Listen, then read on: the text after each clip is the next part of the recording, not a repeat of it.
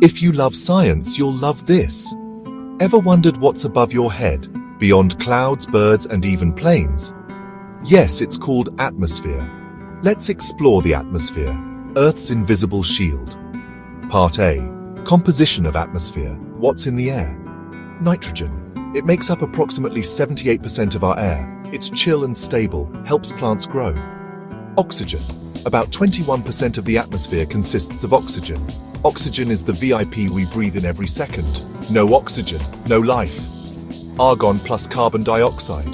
The rest is tiny amounts of argon, carbon dioxide, and water vapor, less than 1%, but they control climate, weather, and more.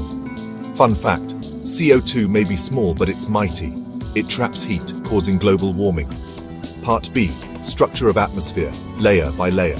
First layer, troposphere. It ranges from 0 to 12 kilometers.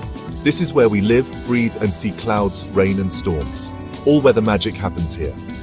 Second layer, stratosphere. Its range extends between 12 and 50 kilometers. Planes fly here, and it has an ozone layer that protects us from harmful UV rays. Third layer, mesosphere. It stretches from 50 to 80 kilometers. Super cold. This is where meteors burn up, so we get shooting stars. Fourth layer, thermosphere. The span covers a distance from 80 to 500 kilometers. Higher up, the thermosphere, home of auroras and the space station. Fifth and last layer, exosphere, beyond the height of 500 kilometers. And finally, the exosphere, where Earth fades into space. From clouds to space, the atmosphere is a 5-layer wonder that protects us all. Science is everywhere, even in the air. Follow for more cool facts.